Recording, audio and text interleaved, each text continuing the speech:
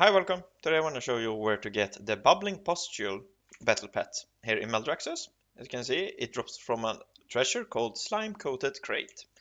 And as you can see, I'm right here in the House of Plagues area, and the Slime Coated Crate has spawned. And what you do, we're just gonna head over there. And there's actually not that much, but you can see it's a smog here. I'm pretty sure you get like a debuff or something, yeah. But basically, this is just how you do it. You just get over here, and then you just loot the crate. And yeah, that's about it.